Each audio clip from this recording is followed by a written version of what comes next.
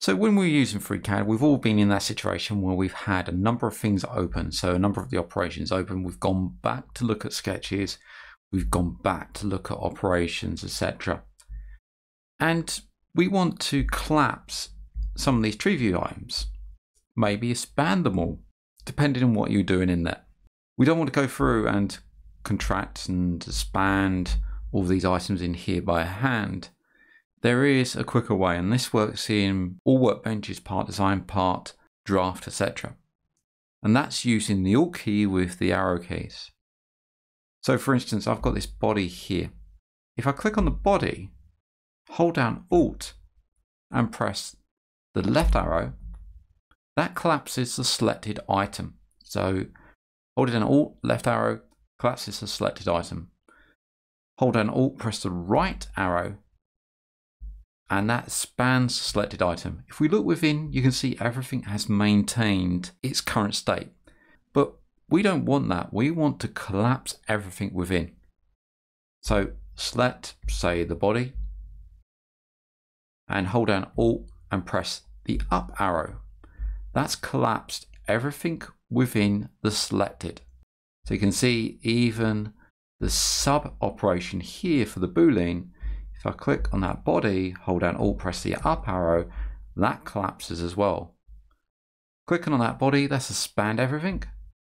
Hold down Alt, press the down arrow, everything has expanded in there. Individual items, let's say this origin, hold down Alt, press the left arrow, that contracts that. Items with more than one operation in there that are nested, like this one, hold down Alt, press the up arrow, you can see we can contract and expand everything within this master operation. And the same here with the groups. Hold down Alt, press the up arrow, that's contracted that. Hold down Alt, press the down arrow, everything's expanded. So that's a quick way of expanding and contracting that tree view. This works in all workbenches, and I hope that helps with speeding up your process when you're using FreeCAD. Thanks a lot for watching, and I'll see you again soon. If you like what you see and you want to donate to the channel, then you can do so via Ko-Fi or Coffee at ko-fi.com/MANG0, or via PayPal at paypal.com/paypalme/DarrenBEstone.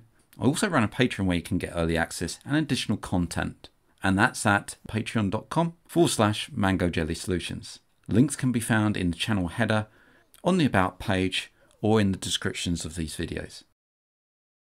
I thank everybody that's donated so far.